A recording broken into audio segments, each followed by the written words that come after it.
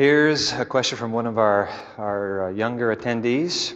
I have friends that I know I shouldn't associate with. What should I do? Their parents are Christians.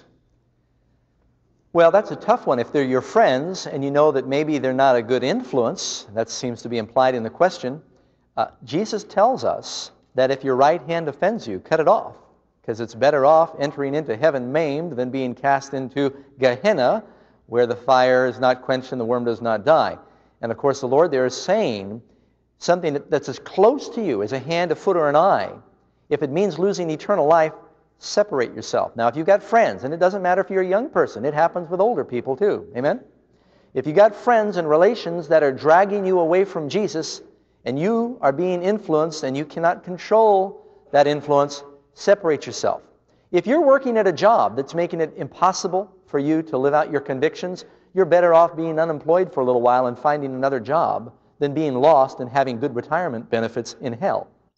And so you want to make whatever sacrifice is necessary.